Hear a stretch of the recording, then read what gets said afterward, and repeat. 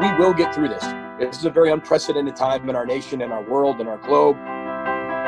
But if we all row the boat together, and we all grab an oar, and we all row in the same direction, same speed, same efficiency, and we're doing it together, we will get through it faster, better, and we'll actually have a better norm at the end.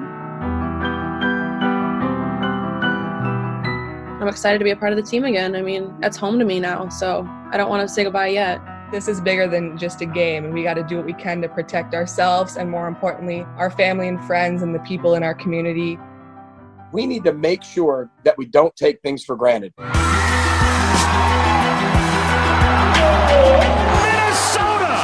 has knocked off fifth-ranked Penn State. They're going to get the victory bell. Redemption for Minnesota.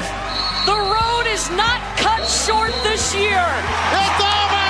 The Gophers win the series, and they'll advance to the semifinals. Between her legs and scores.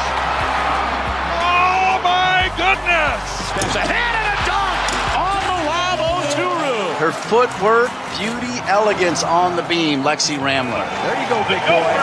The smile speaks for itself with a flex on top.